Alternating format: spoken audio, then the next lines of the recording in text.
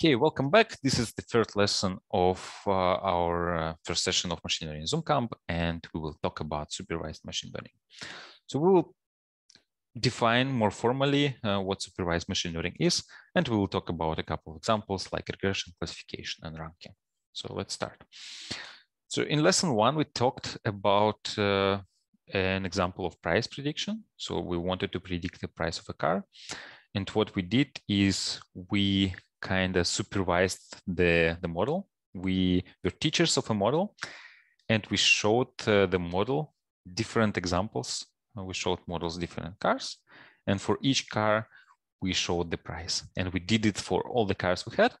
And this way we supervised the algorithms, the machines. We showed them for this kind of cars, this is what the price should be. And this is the essence behind, this is the idea behind supervised machine learning. So in all these cases, we have this label, and this is how we supervise machine learning. We show them, we teach the machines by showing them examples.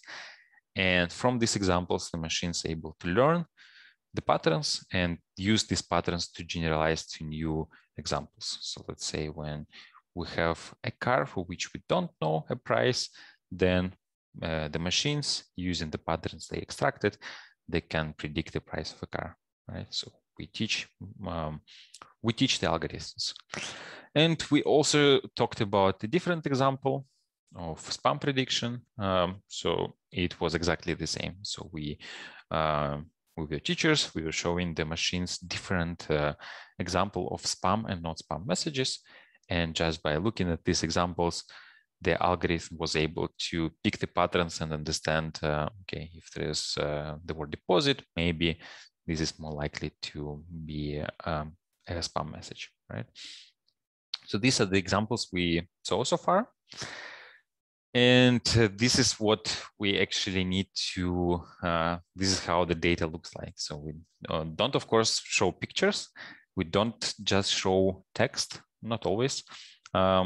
So in some cases, we do show pictures, we do show text, but most of the time we need to extract features, right? We need to extract, we need to show, and we need to tell the models what exactly we want them to predict. We tell the model, okay, we want to predict if something is spam or not spam. So 1 means spam, 0 means not spam, but most models don't care if it's spam or something else. All they care if it's 0 or 1, right? So we have these features, we have this target variable, and we put this in a model. And we can make it a bit more formal. So for like machine learning actually is a branch of computer science and mathematics, of applied mathematics. So it uses mathematics, statistics, and so on to be able to extract these patterns. So it can see that, let's say this feature is called deposit, right? And if we see that often when we see that if this feature is 1, then more often than not, yeah, in 3 out of 4 cases, like this is probably a bad example, but in 50% of the cases, actually, if the word deposit is there, then it's a spam. So a model tries to extract patterns like that using concepts from mathematics and statistics. So this is what it relies on. And we will now define it a bit more formally. So this feature matrix, so this is called feature matrix. And we call it usually using capital X.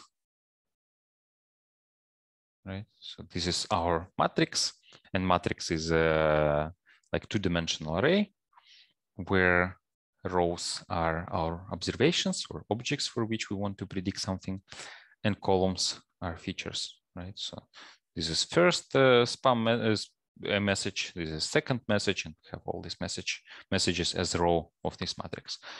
And then for each row, we have a corresponding, like we have a matrix Y. Right? So this is actually, this is a lowercase y. So this is a vector, right? So this vector, for each row of the matrix, we know if this is spam or not.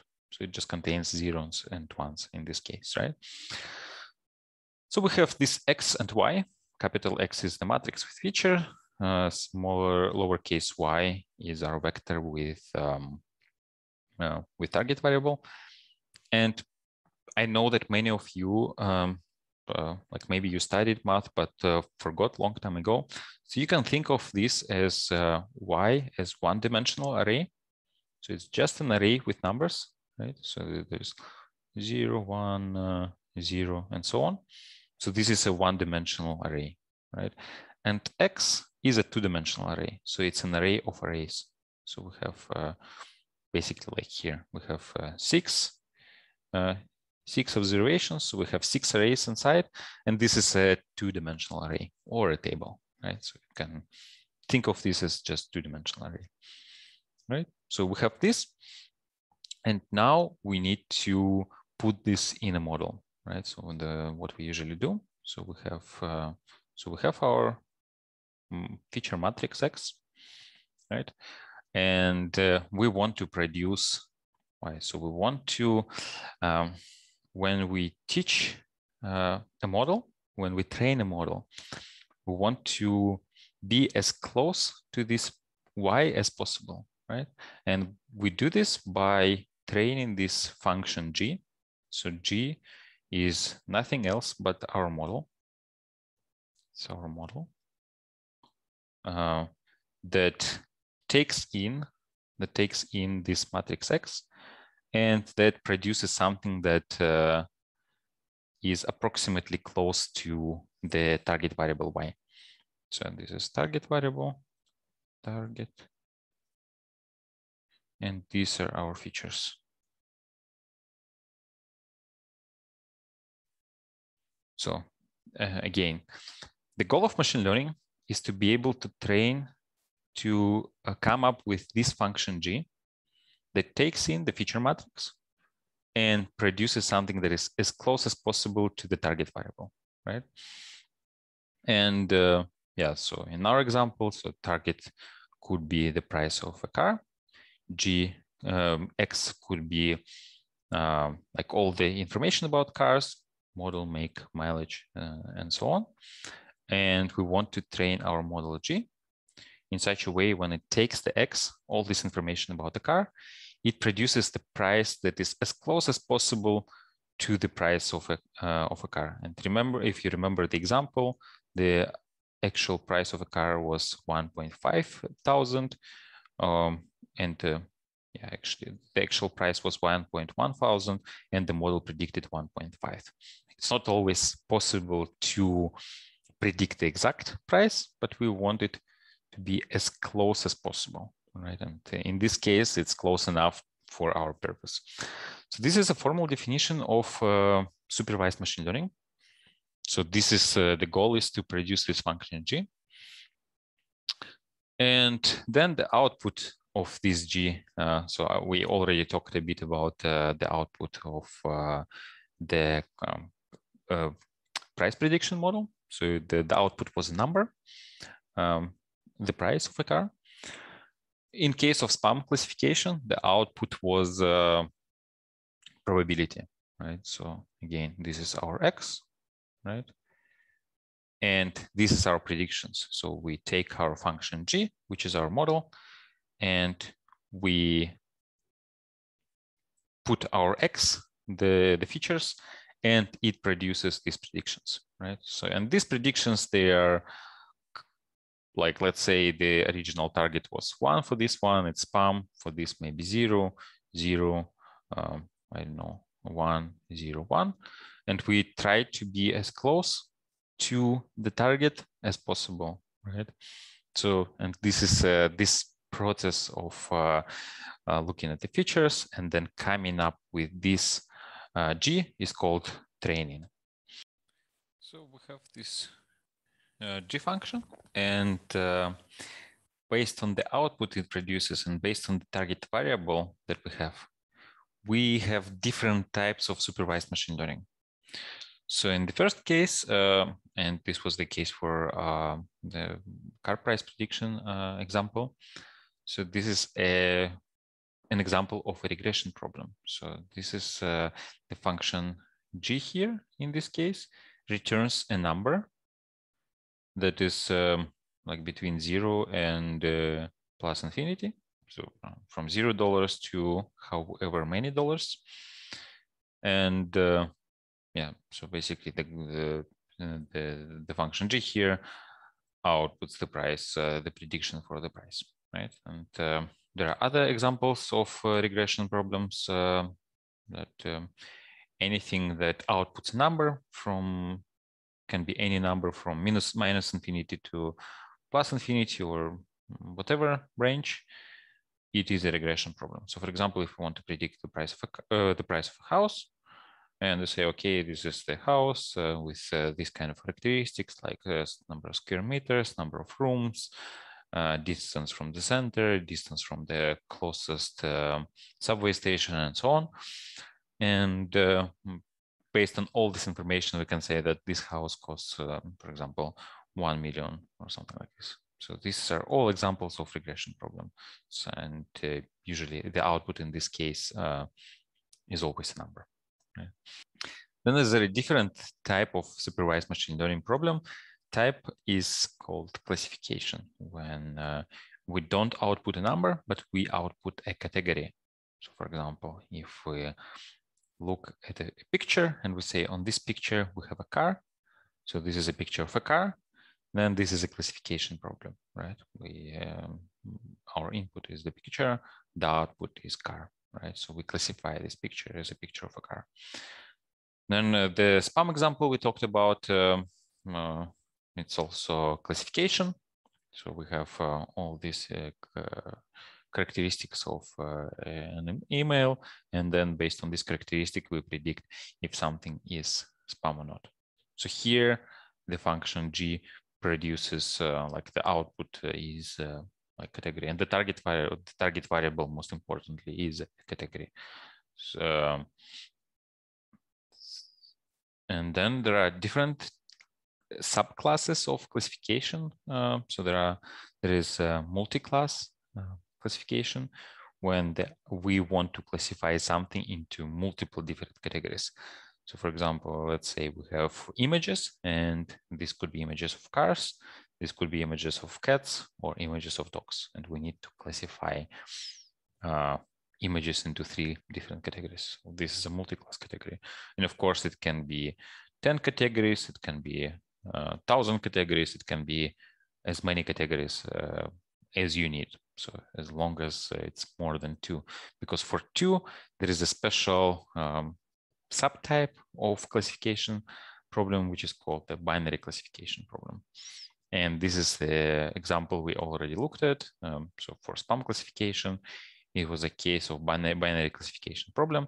And there we wanted to predict if something is spam or not. And if you remember, so for spam, it was 1 or 0. And actually the function g that we had would output a probability between 0 and 1, right? And the target variable looked like just an array with 1s and 0s.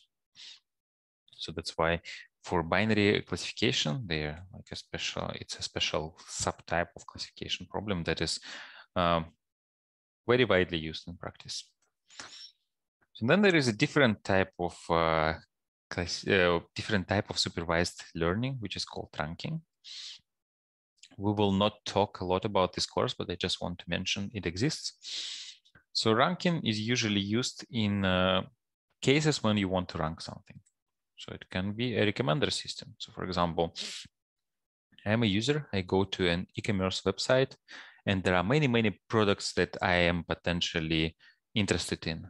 How to select the most interesting one? So what happens under the hood is there a function that ranks the items in such a way, so the function tries to understand for me.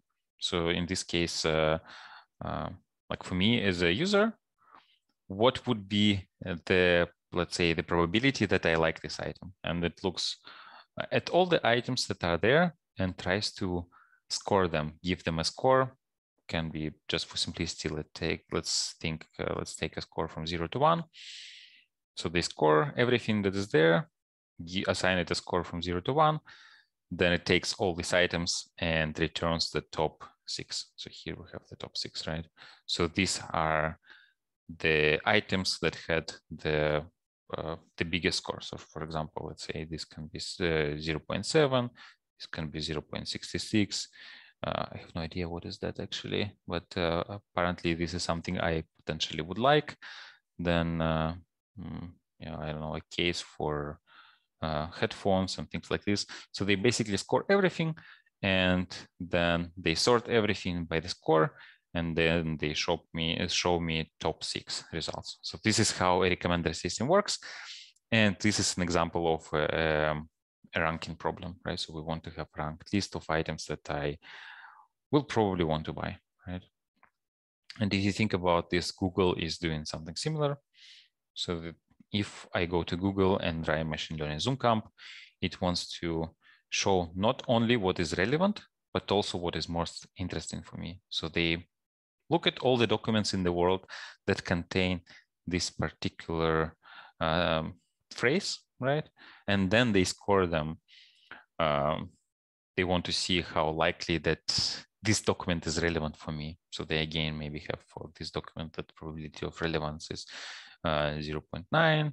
Then for this one, maybe 0.85 and so on. So they basically show they rank by this relevance score, and then they show the most relevant as the first one. So this is an example of ranking again. And for e-commerce, for e-commerce shops and marketplaces like OLX, this search problem is also quite important. So if you want, let's say, to buy an iPhone, you go to OLX and you type iPhone in search. So we want to show the user what is most relevant for this particular user. So this is again an example of a ranking problem. And yeah, in summary, so supervised machine learning is about teaching an algorithm by showing different examples. And the examples are usually, we put them in matrix X, and then we have the vector Y. So in matrix X, we have, we call it the feature matrix. These are all the characteristics of an item for which we want to make a prediction, and Y is the prediction we want to make, right? So this is what we want to learn from. And then the goal of supervised learning is to come up with a function G, right? And in such a way that when we apply this G to our feature matrix, we get something very close to our target variable, right? And here inside G, and we will talk about throughout the course what this G looks like exactly. So here this G actually tries to extract patterns from this matrix X in such a way when we apply this matrix X to G, we get something that is very close to target variable. So this is the essence of supervised machine learning. And then based on the type of target variable, we can have regression, classification, which can be multi-class classification or binary, and we can have ranking, right? And in this course, we will focus mostly on classification, and we will have a chapter also. It will be the next lesson. We'll talk about regression. And actually, the case of binary classification, this is probably the most widely used type of machine learning, I would say, of supervised machine learning. And you will definitely have a problem that can be solved as a binary classification problem when you work with machine learning. So that's it for this lesson. So in the next lesson, we will look at the bigger picture of organizing machine learning projects, and we will talk about a special methodology for organizing machine learning projects called CRISP-BM.